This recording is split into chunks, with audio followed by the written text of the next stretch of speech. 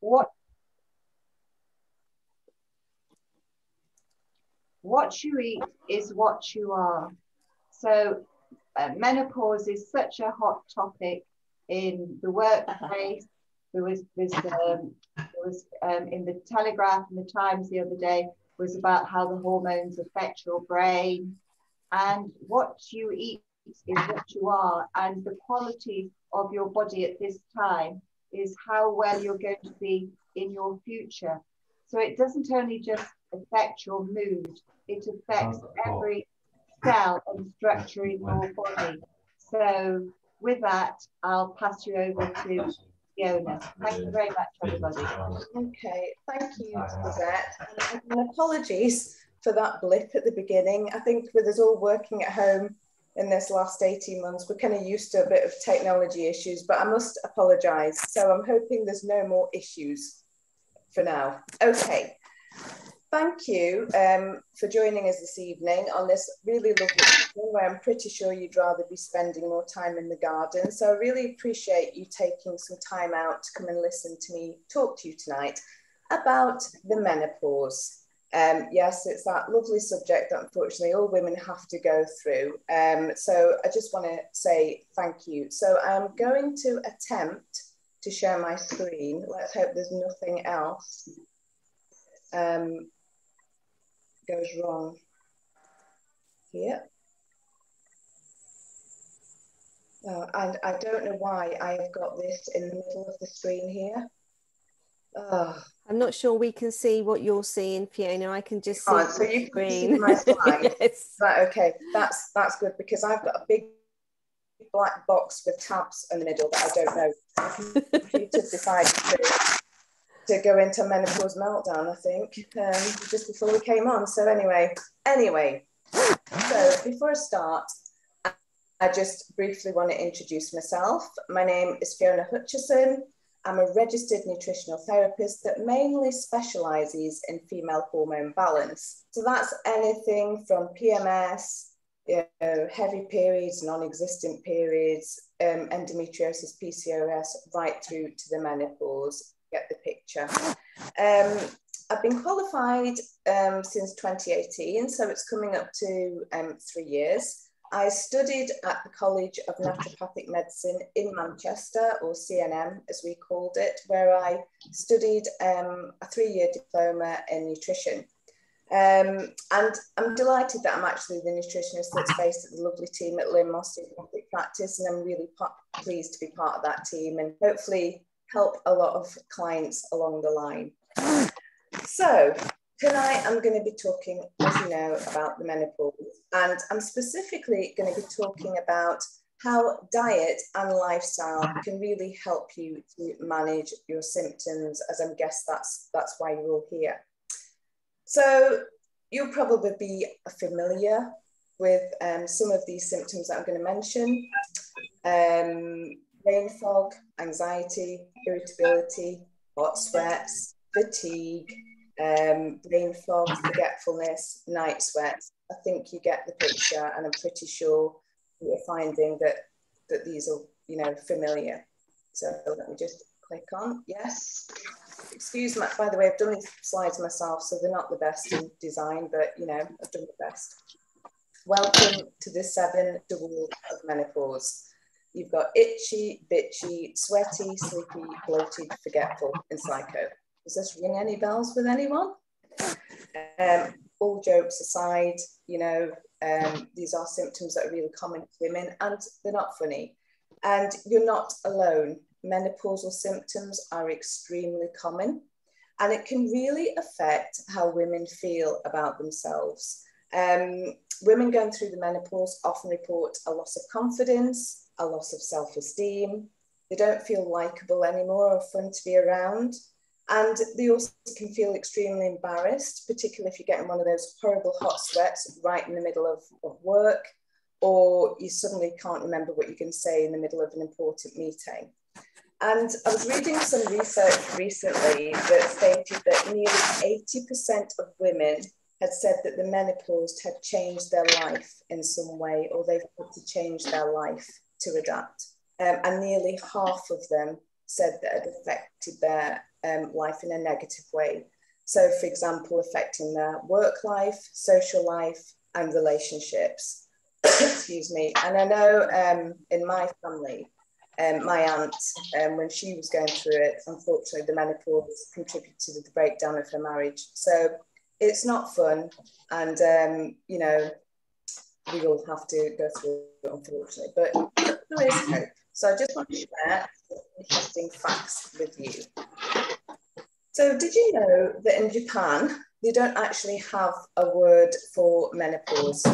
In fact, 90% of Japanese women don't experience any menopausal symptoms.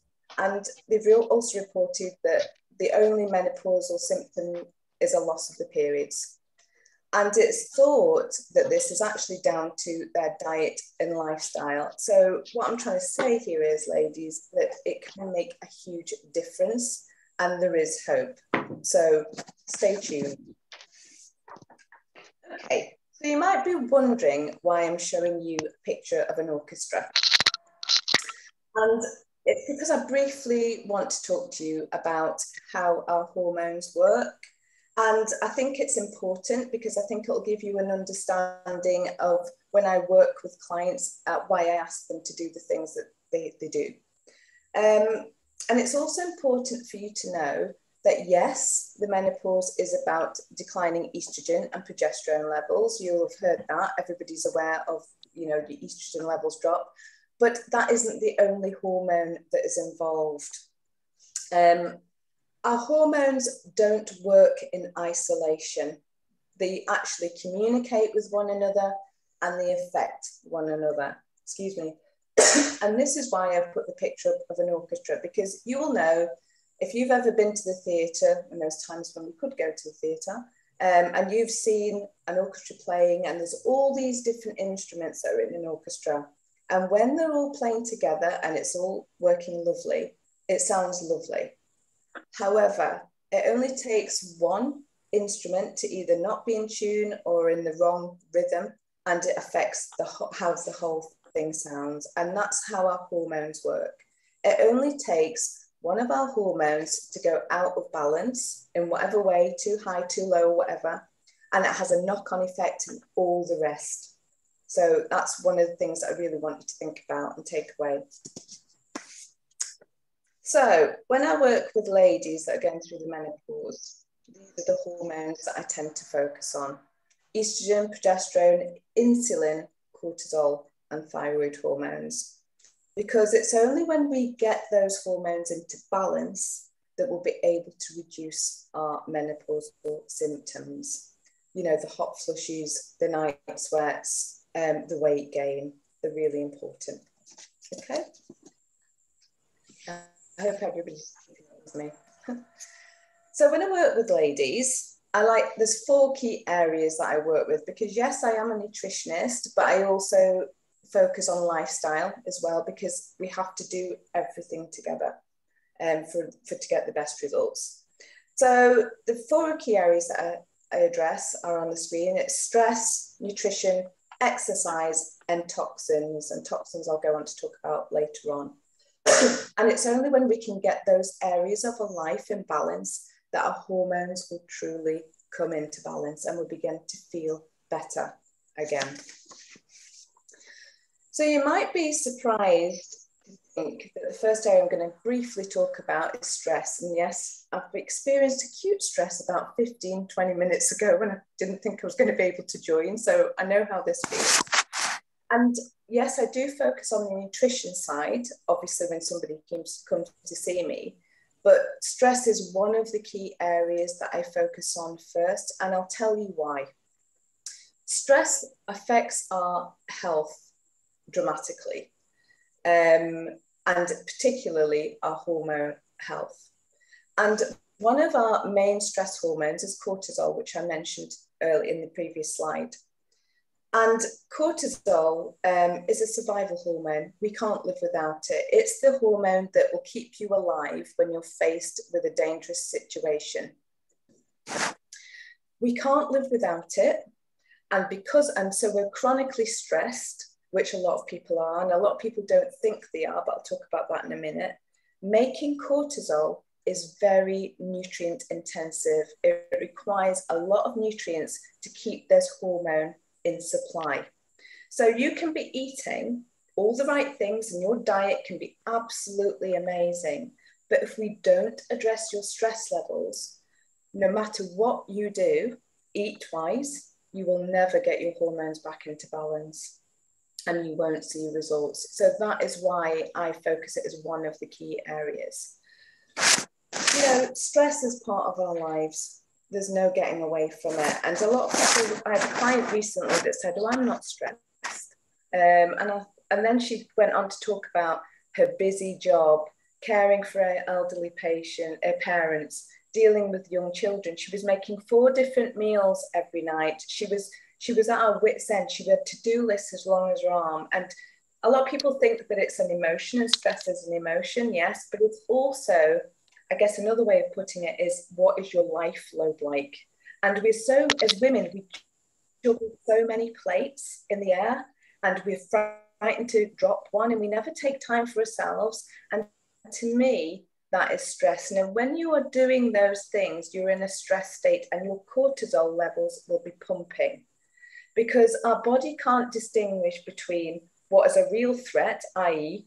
getting hit by a bus or eaten by a saber-toothed tiger, and what is a perceived stress. And the perceived stress are the to-do lists, the working long hours, the drinking lots of alcohol and caffeine, the not sleeping well at night. Those are all stresses that we need to address. I'm hoping this is all making sense to everybody. I hope so. Okay. So this is, excuse the diagram, but I'm just trying to explain why it's important that we get our stress hormones into balance. When we release cortisol from our adrenal glands, when we are stressed, it triggers the release of glucose into our bloodstream. And glucose is our body's primary source of fuel. It's the one that it likes to use to power our muscles so we can run away or fight. It's the fight or flight mode. To get glucose out of our bloodstream and into our cells, we use insulin. This is why I mentioned insulin earlier. Insulin will then transport that glucose into our cells. And when the cells have got enough, it will then say, okay, well, let's store the rest in our muscles, in our liver as glycogen. But they become full quite quickly. And if you've not used that glucose up, what it will do is rather than get rid of it, it'll say, hang on, I want to keep hold of that because I might need that later. So it converts it into fat and you store that fat around your middle. So, you know, you might be thinking about that spare tire that quite often comes in our like 40s or whatever. And, you know, it's a muffin top. And that's when you might need to start thinking about how stressed we are, because stress can lead to weight gain.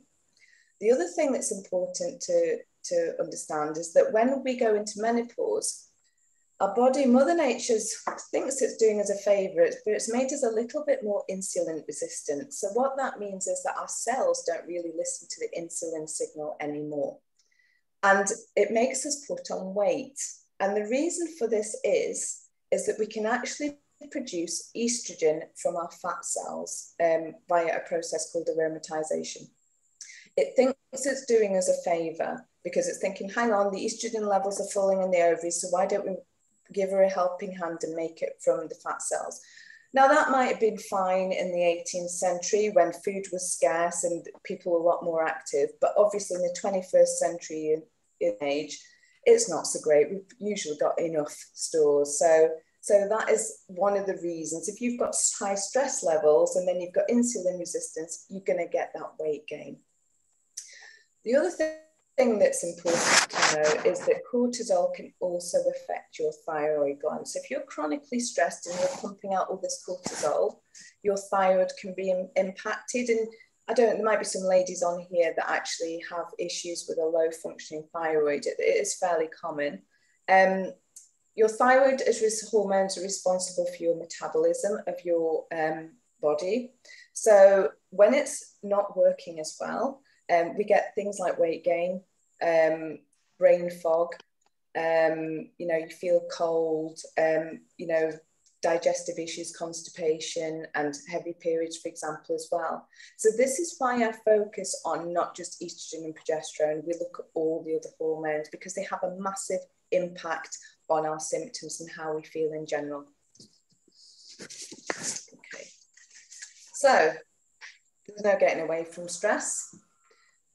We have to learn to manage it, and this is really, really important. And a lot of women are not good at it. They think that usually the last person that, you know, will give time to, you're too busy focusing on everybody else. And so it's really important that we practice some self-care. So that is doing something for you every day. I spoke to one of my clients today to see how she's getting on. And she was telling me that she'd been to the supermarket because I'd given her a shopping list and things that she could buy. And she said, do you know what? She says, Fiona, it's a really strange experience because I don't really do the food shopping for me. She says, I do it for everybody else in the family, and I just have what everybody else is eating. And she says it felt like a real novelty and a real luxury because I was actually buying food for me. And I'm thinking, yes, and we need to be doing a lot more for you because we need to be reducing those stress levels and putting you a bit more first. And I don't want people to feel selfish or guilty about that because we can't pour from an empty cup, ladies. If we're going to look after everybody else, we need to look after ourselves first. So take time out, you know, in your day. Find something that you enjoy, that you find that is relaxing. It could be reading a book, going for a walk, any of those things. But it's really, really important that we learn to manage stress because it's not going away, and this is the kind of life that we lead. A lot of people like yoga. Meditation is a really good one, and it's not sitting under a tree chanting Om. It can be if you want it to be, but it's really, really good these days, meditation. Obviously, there's the usual avoiding caffeine and alcohol, or at least reducing it significantly because they can cause stresses on your body and that cortisol release. And prioritizing our sleep. We're not sleeping enough. So making sure that you get in that rest and relaxation. And that is why I've put stress first, because it's so important. Okay, so now the nutrition bit. So what I'm about to say next is actually quite important, and you might feel a bit uncomfortable with it. To truly balance our hormones, we need to start seeing food not as calories, but as information. Food has the power to change how we look, how we feel, how we think, how we perform. And it does this by sending messages to our cells and hormones. So it can tell your body to burn or store fat, to increase or decrease your energy levels, to alter your mood, and to change your brain function. So we want foods that are going to nourish us and our hormones, and we don't count calories. I see so many women that are focused on how many calories they've had that day. And I really want you to stop doing that if you do that. I want you to start looking at your food and seeing how many nutrients it has in it, how nutrient dense they are, not how many calories, what nutrients they have. Because when your body has got the right nutrients and they're plentiful, it will find balance itself. And when that happens, your body will relax, nutrients are plentiful, your body will release that excess weight, and your metabolism will be restored, giving you much more energy. And dietary stresses that I see regularly, which I want you to maybe not do, are things like consuming the wrong foods, so processed foods, sugar, all those kind of things that you'd expect me to say, overeating, because we don't need to overeat, skipping meals, and they can all have an adverse effect on our hormones. Okay, so the nutrition to nourish our hormones. So what I tend to do with my ladies is we focus on consuming low glycemic load food. So you might have heard of glycemic index. So for any of you that don't know, glycemic index, different foods are given a rating, and they're based on how quickly they're actually broken down and release sugar into our bloodstream. So for example, white bread is very high in the glycemic index because it's broken down very quickly and releases glucose into our bloodstream, which can spike that insulin, you know, that fat storing hormone that I talked about. So you can get many books on how you can do this. I've got one here that I recommend. This is Patrick Holford, which is the Low GL Diet Cookbook, and that's got loads of really good recipes in there, and you know, you feel full for long. But this actually stops those insulin spikes, and when our insulin levels are in balance, it will stabilize our cortisol and our sex hormones, which will lead to better sleep, better mood, and reduced symptoms.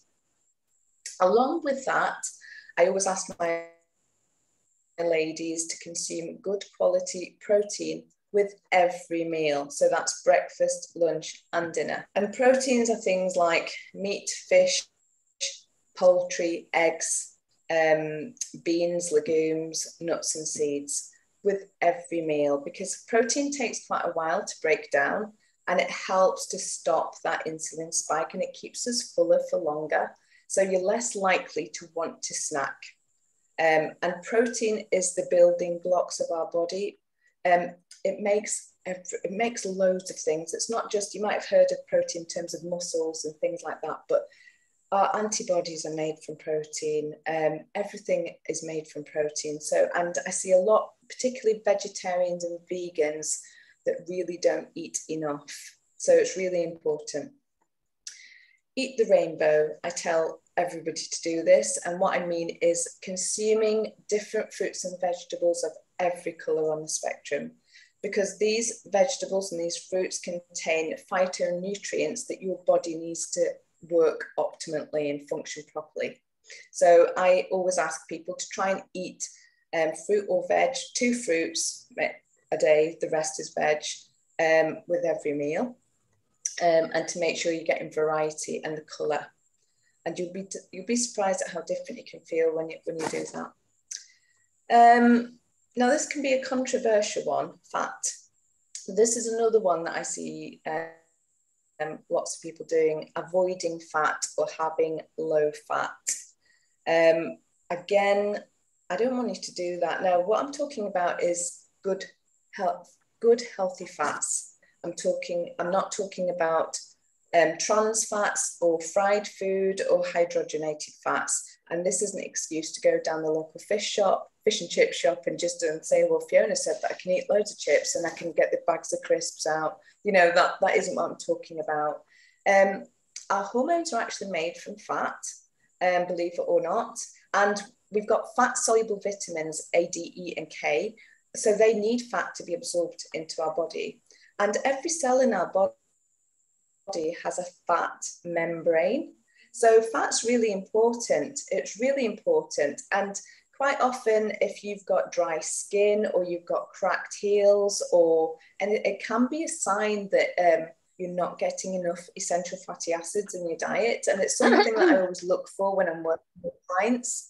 So, you know, make sure you're having things like good quality olive oil, avocados, nuts and seeds, oily fish, and you should feel the benefits. In fact, there's some research that suggests that in countries where they eat the most oily fish, they have the lowest rates of depression, because our brain is actually made 60% fat, and our brain needs that fat to work properly. So please don't worry about fat. It's sugar that we need to be concerned about, if I'm honest. Cruciferous vegetables are another important food that we should be consuming, particularly for our hormonal health. And the cruciferous vegetables are things like broccoli, cauliflower, cabbage, rocket, Brussels sprouts, kale, all those, if you Google it, you'll see the whole lot, but they're really good at helping our liver to detoxify our estrogen. So quite often in the beginning phase, we can have high levels of estrogen compared to progesterone. And these are things that can cause things like really heavy periods when you're going through the menopause. So it's really important that we get loads of those vegetables in, probably 2 portions a day, I would say, to help you get rid of those spent hormones that you don't need anymore. And the last thing I'm going to talk about is phytoestrogens. You may have heard of women taking soya for menopause and how it reduces their symptoms. And this is one of the reasons why I think the Japanese women have very low menopausal symptoms, because of the amount of soya that they have in the diet. Now, I'm not a huge fan of soya, if I'm honest. Not from this country anyway, because it tends to be genetically modified and not its complete form. It can be a soya protein isolate, which isn't the best, and tends to be non-organic as well. So if you're going to eat soya, make sure you have good quality soya, preferably organic, and it's not been messed around with. But also quite often people can react to soya. It can be one of those things that can be a food sensitivity or they're allergic to. So other things that I recommend are things like flax seeds, lentils, miso, tempeh, tofu, edamame beans, things like that. There's quite a lot of variety. So it's quite good to get those into your diet. Okay. So I just wanted to put this couple of slides in to show you how the lack of nutrients can cause symptoms. So I've just used three here. So you've got your B vitamins. We need B vitamins for loads of things, and I quite often see people that can be deficient in them. And if you are deficient in B vitamins, and if you drink a lot of alcohol, because it tends to get, burnt up with it, and also if you're stressed a lot, you burn through B vitamins and magnesium. And when you haven't got enough, you can experience anxiety, low energy, increased stress, poor sleep, etc. So that's why it's important that we get in a wide variety of food to make sure we're covering all the nutrients. I mentioned essential fatty acids earlier and how that can cause dry skin, aching joints, a key symptom in menopause.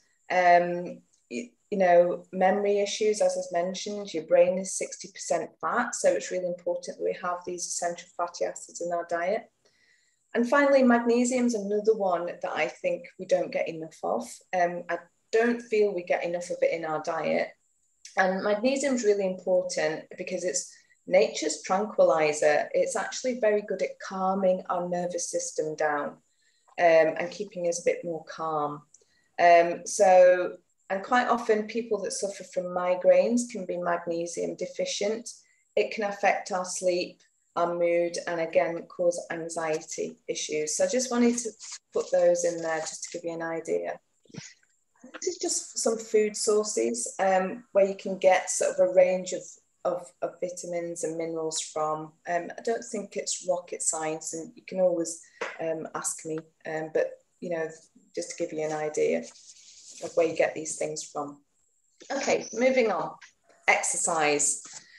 Now, I'm not talking about spending hours pounding in the gym or going for a 10-mile run off. That floats your boat, then you go for it. I'm just on about us being a little bit more active than we are. And you may already be active, but exercise is really, really important to this phase of menopause in our life. Because if we go on to the benefits, the key benefits of exercise, and it can be things like walking for half an hour a day, gardening, just using the stairs rather than the lift, just being generally more active. It helps to bring our cortisol levels down. So cortisol, I mentioned previously, being that stress hormone. Now, if you are an exercise junkie and you're exercising loads and loads and loads, and I do see people like this, that can have the opposite effect. It can actually raise our cortisol levels because exercise can be a stressor. So I'm just on about 3 to 4 times a week, making sure that you're active, or try and be a little bit active, whether it's a walk every day. It's really, really beneficial. I talked about insulin earlier and how we become a little bit more insulin resistant when we reach this phase now. Exercise is really good to help our cells become more sensitive to that insulin, start to listen to it again, which will help with our weight. We eliminate and we detoxify when we exercise because we sweat. And I'm going to talk briefly about toxins shortly. And this is a way of getting them out. That's why in Sweden, they're quite big on saunas. And there's now things like infrared saunas because they're very good for detoxing and getting rid of all those toxins that we don't need. The next one is really important. Exercise supports our bone health. And you will probably have heard that when we enter the menopause or become postmenopausal, we're at higher risk of osteoporosis. And that is because estrogen is protective for our bones. So when we lose that estrogen, our bones have a tendency to become a little bit more fragile and we can get osteoporosis. However, by doing exercise, and particularly things like strength training, weight-bearing exercise, so squats and maybe weights, or just doing some really good walking where you're actually putting a bit more stress on the bone, can help to build the bone up and be protective. So that's really important. Obviously, exercise helps with weight loss. That's one of the reasons why many people do it, for managing weight.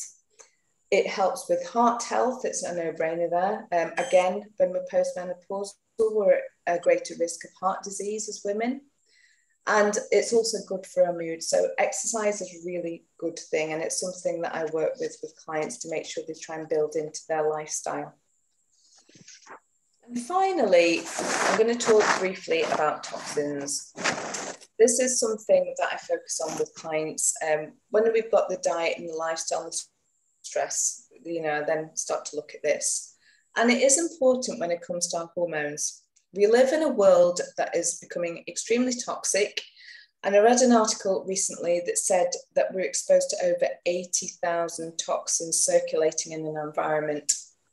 And I also read recently that women, before they leave, well, in the days where we would leave for work, if you think about it, they'll have a shower, they maybe use shampoo, conditioner, body wash, body lotion, deodorant, makeup, hairspray, and then they might do some cleaning around, and they expose the chemicals before they've even left the house. And that isn't taking into account the food that we're eating. If you're eating food, that food and vegetables have more than likely been sprayed with fungicides, pesticides, insecticides. If you're eating non-organic meat, quite often they're treated with antibiotics and hormones and other things. So we're extremely living in a toxic world, and we're also storing things in plastic. We know that plastic's really bad for the environment. It's also really bad for our health and our hormonal health because it contains chemicals in them that can mimic our estrogen. They're called xenoestrogens, and actually it's one of the reasons why they think that young girls now are now getting the periods a lot younger. Because they're being exposed to estrogen and it's triggering earlier puberties, which is quite worrying. So it is real, they are real. So we need to think about the chemicals we're exposing ourselves to and the impact that that's actually having on our hormonal health. So just got a few ideas together. So it might be a good idea to think about your switching to natural personal care products and cleaning products. So for example, I use quite a lot of Tropic. You might have heard of Tropic. That's all natural and really good. Cleaning products, I use Method and E-Cover and things because they're also good for the environment as well as our health. You don't have to all do it at once because obviously that would cost a fortune.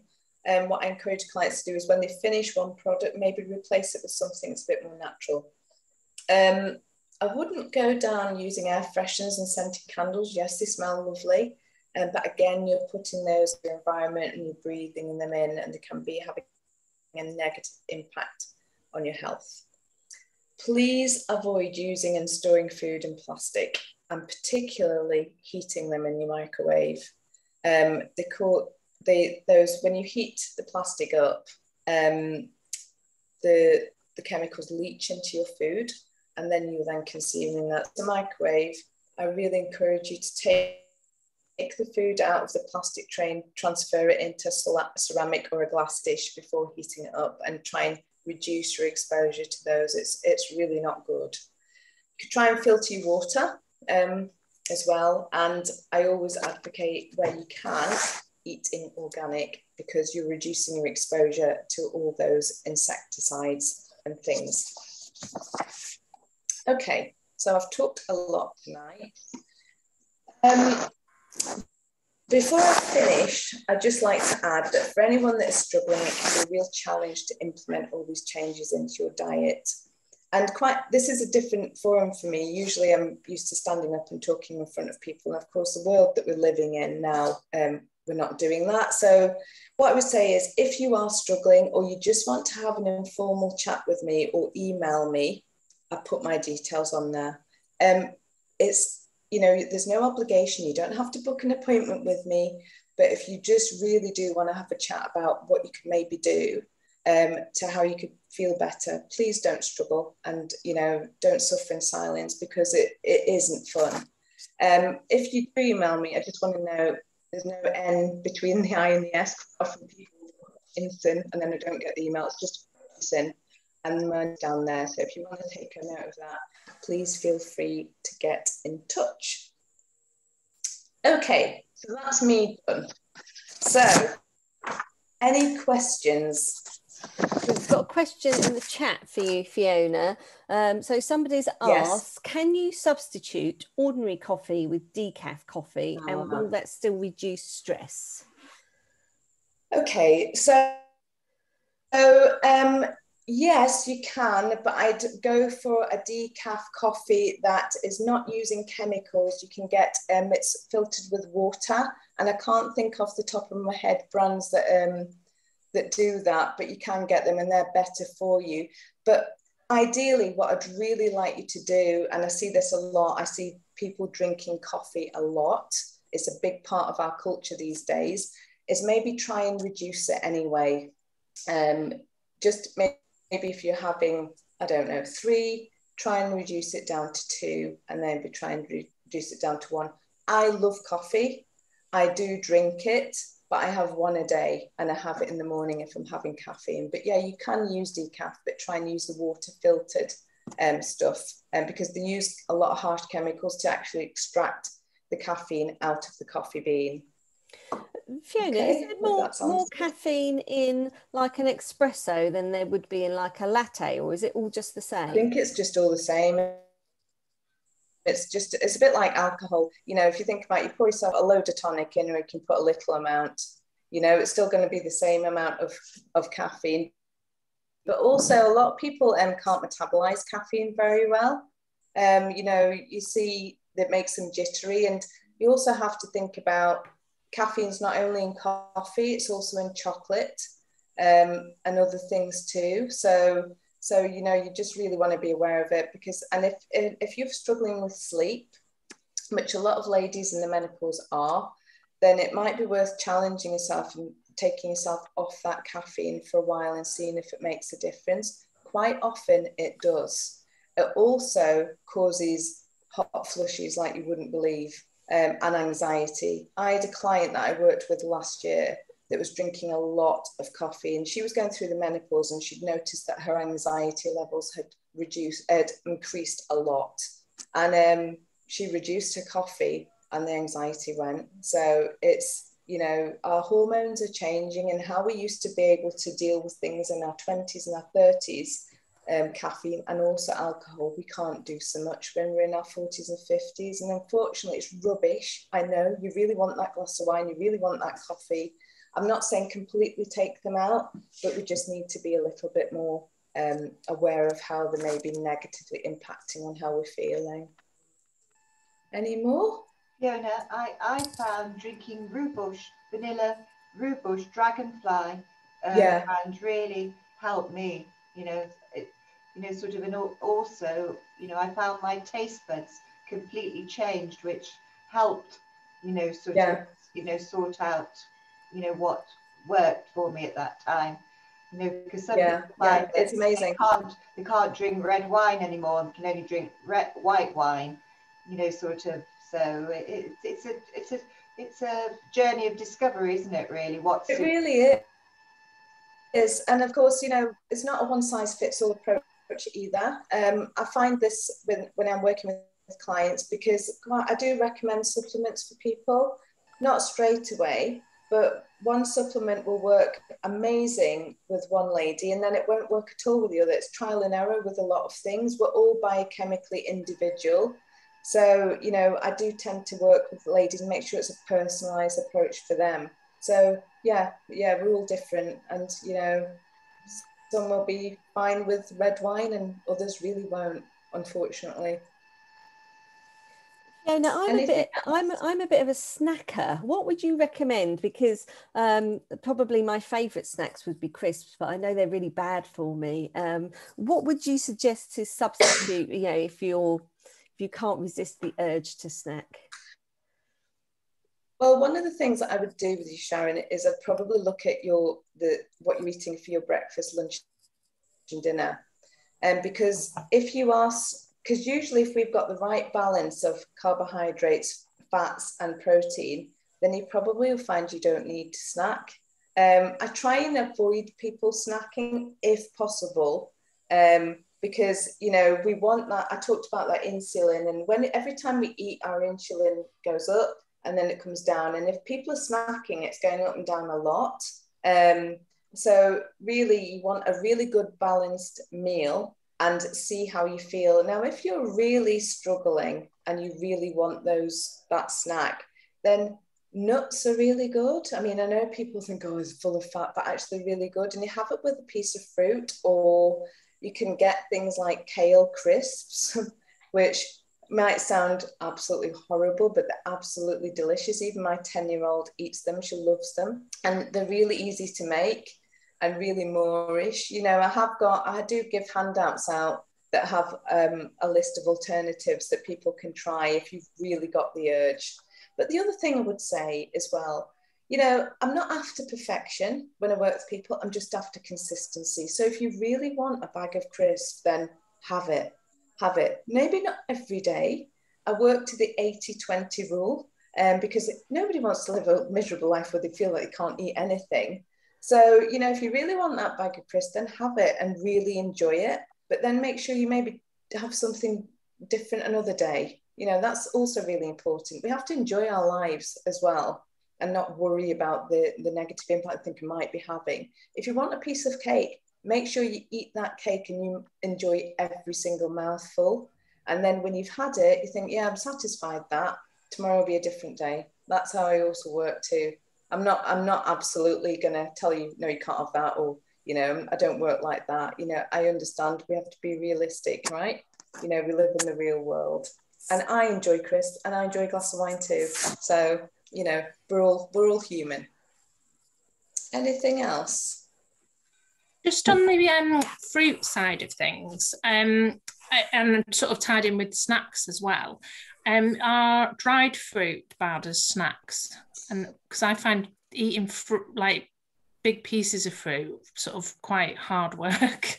Yeah, the problem with dried fruit is they're very, very high in sugar. That is the problem with them. I mean, you could work that they're better than that bar of chocolate, but I would maybe not have it as often. And the dentist would kill you, because I remember my daughter went in with a bag of raisins. I was thinking this before I trained, thinking I was really good, and I got told off by the dentist for making her have raisins because it was going to ruin her teeth. But yeah, they're really high in sugar. They're really high, so they can spike your sugar levels quite quickly. So but as I say, everything in moderation. I just wouldn't have it all the time. I quite often with fruit, because I talked about glycemic index earlier on, and the things that I really focus on are the berries at the moment, because they're quite low in sugar, and they're in season at the moment. So strawberries, blueberries, blackberries, you know, all those, raspberries, all those are really good, you know, and it's quite easy to put those on your breakfast and things like that at the moment, you know, in the morning. But I always just advocate just 2 portions of fruit a day, because at the end of the day, it does have sugar in it. And we really want to keep those sugar levels down because they're not great for hormones, unfortunately, and keeping our hormones in balance. Does that answer your question? Yeah, that's great. Thank you. Anything else? Fiona, can you give me your email address again, please? Yeah, let me just go back if I can. Previous. So it's Fiona M. Hutchison at gmail.com. Right. And there's my mobile number. I'll keep that up on the screen if anybody else wants to just take those down. As I say, you know, normally when I do a talk, I hang around afterwards and people want to come and have a chat to me. If they've got any questions that they maybe don't want to ask in an open forum, I completely understand that. And as I say, because we're doing things on Zoom now, it's difficult for people. So if you do want to give me a call or drop me a text or email, I'll be very happy to have a chat with you. Okay, thank you. Everybody will be getting a follow-up email tomorrow, but as we've recorded the session, which I'm going to just stop